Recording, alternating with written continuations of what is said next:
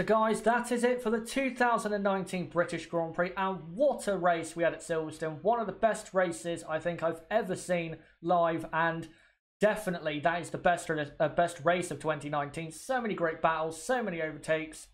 What a classic race. And we are now, for the next 10 minutes or so, going to go into the race and look at how the teams and drivers perform. But first, let's get into the results of said British Grand Prix.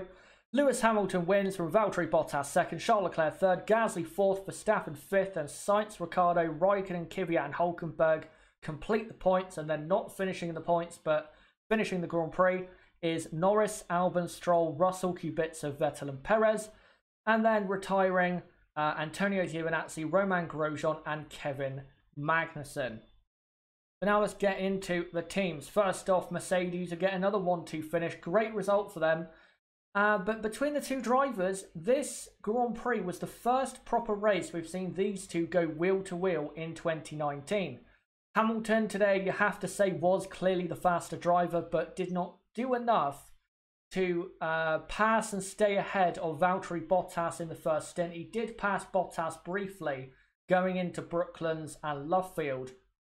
But going into Stowe, Valtteri got him back. Great racing between the teammates. Then, of course, Valtteri pitted. Lewis stayed out to try and do some hammer time laps and do the overcut. Safety car came out, and Hamilton, of course, got the lead, and he was never going to lose it, especially with Valtteri Bottas having to do a two-stop because he went from medium to medium at his first pit stop. Now, in terms of the tyres Valtteri went on to, it was definitely a bit of a shame for Valtteri that he had to go onto another set of medium tyres, and he definitely could have gone onto a set of hard compound tyres.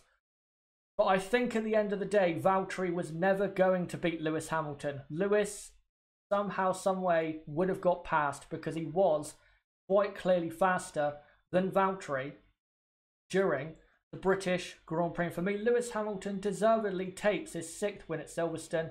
He now has the most ever wins at the British Grand Prix, and now takes an even more commanding lead on his World Championship. Next up is Ferrari. Very eventful race for Ferrari. Charles Leclerc first off, got away at the start in 3rd, and then came under massive pressure from Max Verstappen for seemingly forever, as Verstappen tried so hard to get past, but Leclerc was staying ahead with great defence. Then they both pitted, Leclerc and Verstappen. Verstappen did get ahead, but then Leclerc straight away got back past and stayed ahead until the safety car, where Ferrari really did screw over Charles Leclerc by pitting him when they did, 1.5 laps into the safety car period. Very stupid decision, but at least for Leclerc, because of the whole Vettel-Verstappen incident, it did, in terms of a podium finish, work out in the end. Also, his overtake on Pierre Gasly was one of the best overtakes I think I've ever seen. To go clean around the outside into 3, for the inside into 4. Wow, what an overtake. Charles definitely did drive very well today. For Sebastian Vettel, though, he was poor today. He really was. He was P5 at the start. Good start for him. But then got comfortably passed by Pierre Gasly, which was a bit weird to see. Then he stayed out longer than his teammate. Safety car came out, and that did help a lot, because then he could pit under the safety car and come out in P3. But then, because he wasn't quick enough, Max Verstappen got to the back of him, got past him. Then, as Vettel down into the final chicane tried to get past, he went straight into the back of him and basically ended his race. And, well, it's pretty clear to say Sebastian Vettel at fault. He went straight to the back of him and completely destroyed Max Verstappen's hopes of a podium finish. And you have to say, Vettel has been terrible this weekend. This has been one of the worst race weekends in his entire career. He has to get his act together, especially with his home race just around the corner. Next up, Red Bull, also very eventful for them. Let's start off with Max Verstappen. So, as I said, he was battling with Leclerc, got ahead at the first pit stop, but then got passed very quickly by Leclerc. But then, because of the safety car, because of the safety car coming out. Sorry about that, my throat hurts a bit. Very long day, guys. Because of the safety car coming out, Max Verstappen then got past Charles Leclerc because Ferrari pitted Leclerc when they did. And that was great news for him. Then, after the safety car, he got past Gasly because Gasly, I think, let him through because he was faster. Then he caught Vettel, passed Vettel, then Vettel took him out.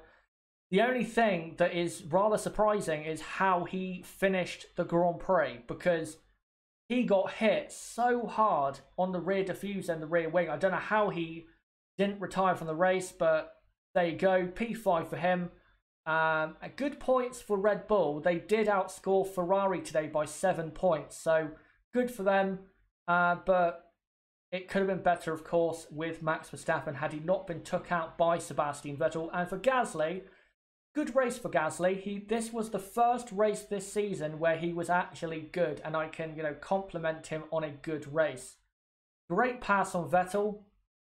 Good defence on Charles Leclerc. Yes, Leclerc did mug him around the outside for turn 3, but I think Gasly had a good enough Grand Prix, and if he was maybe a bit faster, maybe he could have got a podium, but I think Gasly has had, for the first time in his Red Bull career, a good weekend. But for Red Bull, a good weekend, but it could have been better.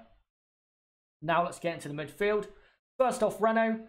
Daniel Ricciardo, good drive, getting into P7. He pitted an extra time compared to other drivers.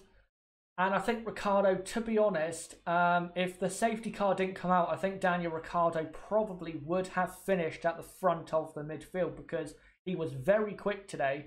And I think, again, was deserving of doing that. He didn't pass Carlos Sainz at the end. Carlos did very well to defend, but Ricciardo, in the end, did not have quite enough pace when it mattered to try and get past the McLaren. But good race nonetheless for Ricciardo. Hülkenberg had a bit of a weird race. A decent start. Did get passed by Alex Albon before the first pit stop. Then at the restart of the safety car, got hit by Perez and lost a couple positions. And then had some sort of incident with Daniel Kvyat, which saw him go off the circuit. And he lost position to Kvyat. And then right at the end, he got past Albon because Albon was on dead tyres. So a bit of a weird race for Hülkenberg, but at least he did finish in the points. But for Renault, good weekend, but they still got outscored by this team, McLaren, who, despite not having the best race or the best weekend, I think McLaren will be very happy with the result because they've still come away with the most points from the midfield. 8 points for Carlos Sainz, and I think McLaren should be very happy with their result. Of course, Lando Norris P11, I believe. Yes, his second pit stop was a shame, but he had to pit a second time because his tyre wear was quite bad.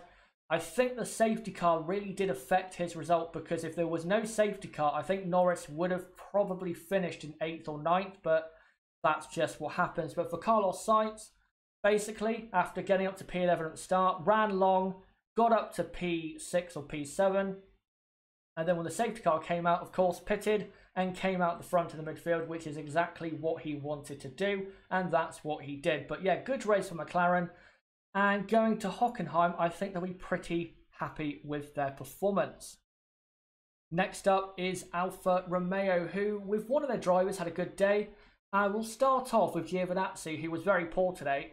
He dropped position after position after position in the first few laps, even losing time to the Williamses for some reason. Then eventually, around lap 20, he retired with a puncture to the right rear, and that is what caused the safety car. So yeah, poor for him. But for Kimi Raikkonen, great drive. He wasn't looking that good at times. He was down at one point in P14, but somehow, someway, got in there, got points, got past Albon with a great move into Stowe Corner, and a very good drive for the Iceman. And I think Alfa will be happy with their result because they're now starting slowly but surely to pull away from the teams below them in the Constructors for P6 in the Constructors, which at this point should be Alfa's aim in the Constructors for 2019. So, good result for Kimi and Alpha, and hopefully they continue this good form. Next up is Haas. This has been the worst week in their history, and the race was the worst in their history because both drivers at the start took each other out and they both retired because of it. Disaster, or rather a disaster for this team. And going forward, I think this team's done for 2019. I don't see how they finish below or higher rather than 9th in the Constructors. Next up, Toro Rosso. Both drivers drove very well today, and the car was actually pretty good today. First, Alexander Albon drove well today. It is a big shame that his tyres fell away like they did at the end, because he was consistently, up until what, lap 50, he was consistently in the points and driving very, very well. But his tyres hit the cliff with about 5 laps to go, and he lost position to Raikkonen, Kvyat, Hülkenberg and Norris. Shame for him, but a very, very good drive. He definitely should not be disappointed with himself. For me, though, driver of the day is Danny Kvyat, because he went from P17 to P9. He was driving very well at the end. He got past Stroll, Hülkenberg, his teammate, and if there were more laps, I think he would have passed Kimi Raikkonen for P8. It's a great drive for Kvyat, my driver of the day. And for Toro Rosso, good result, very good result, and hopefully at Hockenheim they should be slightly better at Hockenheim, because I think that track will suit their car better. And then finally is Racing Point. For Sergio Perez, he was looking good, but then he blew it by hitting Hülkenberg and breaking his front wing.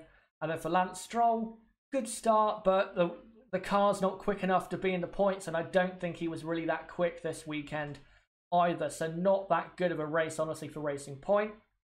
And last of all, of course, is Williams.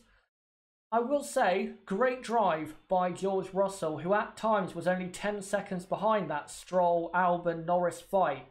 What a drive from Russell, and I think he is clearly showing that if he was in a McLaren, a Renault, a car like that, he would be right at the front of the midfield. He is a great driver and possibly a future world champion. But guys, that's it for this review. Don't forget to join me tomorrow at 12 PM UK time for the incident analysis for the British Grand Prix, where we're going to look at the Leclerc-Verstappen stuff, the Vettel-Verstappen crash, and loads of other stuff as well. So don't forget to join me for that, 12 PM tomorrow on Monday, 12 PM UK time that is. But yeah, great race at Silverstone, and hopefully after 2 great races in a row, hopefully they just keep on coming.